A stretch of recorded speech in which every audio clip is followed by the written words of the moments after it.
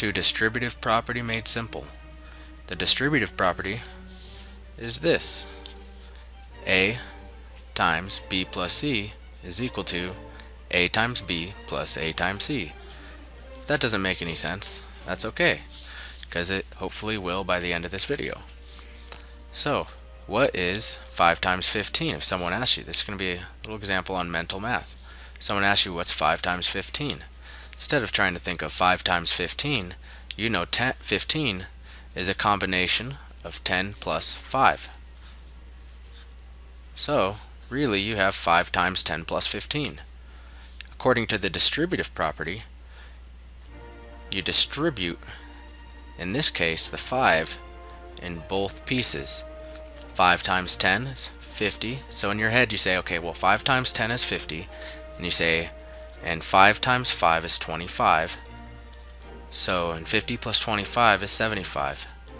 So 5 times 15 is 75. Let's try it with 9 times 12. 12 is a combination of 12 plus 2, or 10 plus 2.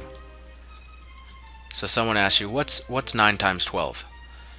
And in your head, you're going to think, well, 12 is 10 plus 2, 9 times 10 is 90, 9 times 2 is 18, 90 plus 18 is 108. So you could quickly, with a couple processes in your head, solve that problem. Notice you distribute the 9 through both of the terms inside. 8 times 18. 18 is a combination of 10 plus 8. I'm choosing easy numbers like 10 and 10 and a lot of 10s and stuff like that. Just whatever's easy. You want to split it up into those groups. So anyway, 8 times 10 plus 18 is the same as 8 times 18. 18 is a combination of these two. So it's okay to do this. So anyway, distribute the 8 through, you get 8 times 10, which is 80, and 8 times 8, which is 64. Add them together, and you get 144. Yep. Alright. So that's kind of like a reverse distributive property. It's still this, except B plus C is written as 18, whereas we're going to write it back into this form, B plus C, as 10 plus 8. That's where that came from. I'll change colors here. So B plus C, that's this part here, 12. We just break it back up to look like this. So that's 10 plus 2 with the 9 outside. And you distribute that 9 back through. On this one, 15, it's the same thing. This 15 splits into 10 and 5. So you're splitting it into B plus C. Alright. So now let's try this one down here. This is going to be dealing more with algebra and symbols, but they behave just like the numbers.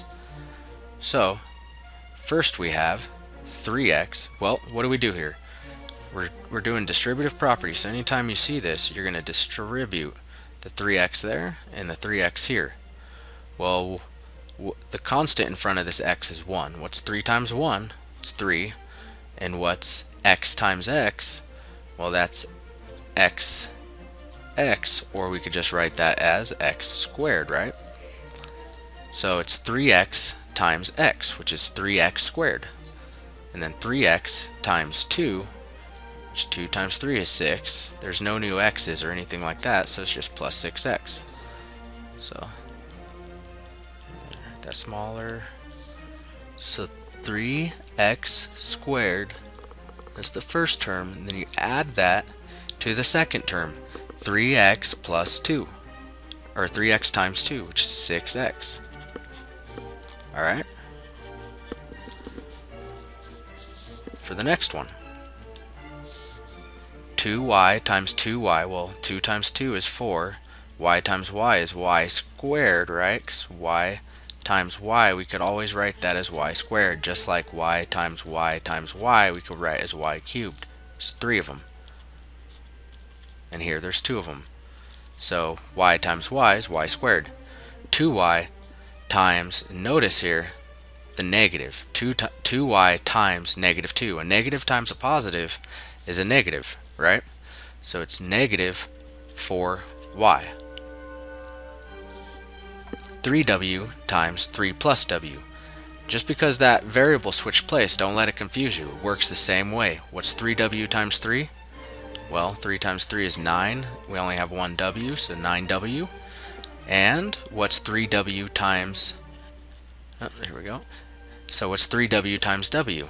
Well, that 3 times 1 is 3. W times w is w squared.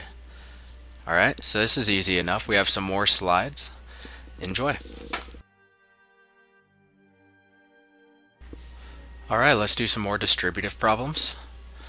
Okay. Now, don't get confused just because these are letters here. Works the same way. I'm just going to multiply or distribute through. A times B is AB. A times C is AC. Easy. So what would we do here? Distribute C through D and E. C times D is, well, what is that? Well, it's just C times D.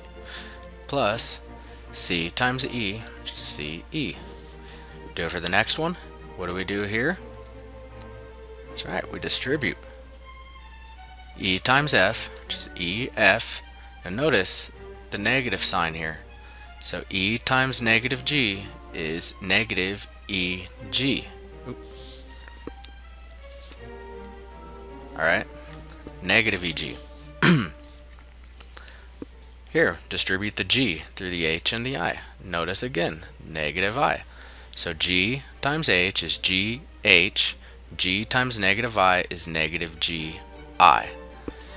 For the next, J times K plus J times L. Distribute the J.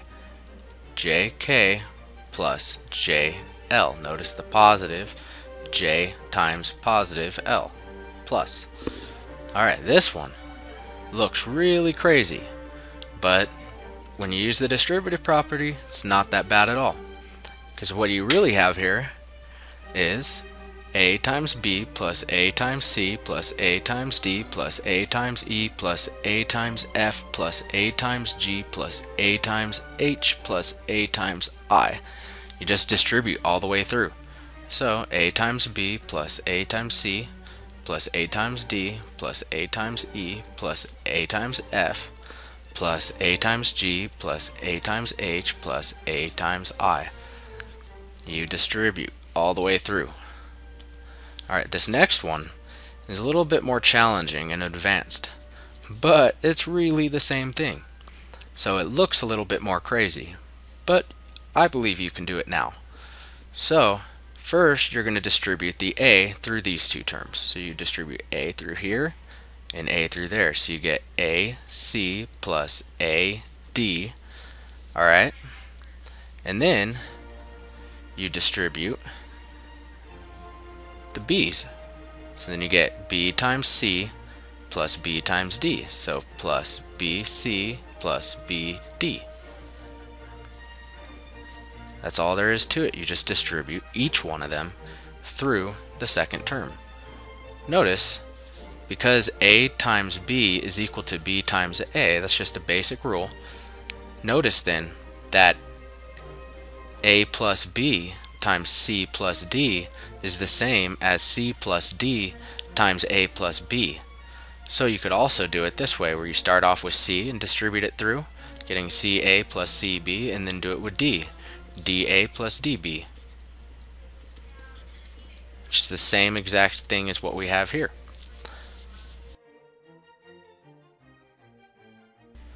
Alright, so there's a few minutes left in this video. Go ahead and take this time now to pause the screen if you would like to try all these problems, and then you can confirm your answers. I'm going to move through these fairly quickly as not much time remains in this video. Here we go. First one, 3x, we distribute through. 3x times negative x is negative 3x squared. 3x times 2 is 6x. Alright, that's it. Negative 2w times x plus 8y. So we distribute through. Negative 2w times x is, well, there's only one way to write that, negative 2wx. And then negative 2w times 8y is negative 16wy. 4 times 52. Well, we're going to break that into 50 plus 2. 4 times 50 is 200. 4 times 2 is 8, so it's 208. 3 times 39. Well, we're going to break this 39 into, let's do something different. We're going to break this into 30 plus 3 plus 3 plus 3. That's 39, right? So first is 30 times 30, or 3 times 30, which is 90, plus 9, plus 9, plus 9. 9 times 3 is 27. 27 plus 90 is 117. 27 plus 90. Yeah, okay. Anyway, negative v times negative v, and then negative v times 3. So negative v times negative v, it's v squared. The negative times a negative is a positive, right? Negative v times 3 is negative 3v. So that's it for this one. A plus b times c plus d. Doesn't matter which order we do it. We'll just start like normal. A, we're going to distribute it through the c and the d. A times c plus a times d. Do the b next, plus b times c plus b times d. Easy, right? This one here. A times a squared, a times b, ab, minus b times a, minus ab, minus b times b, minus b squared. Notice here we can actually cancel these two terms.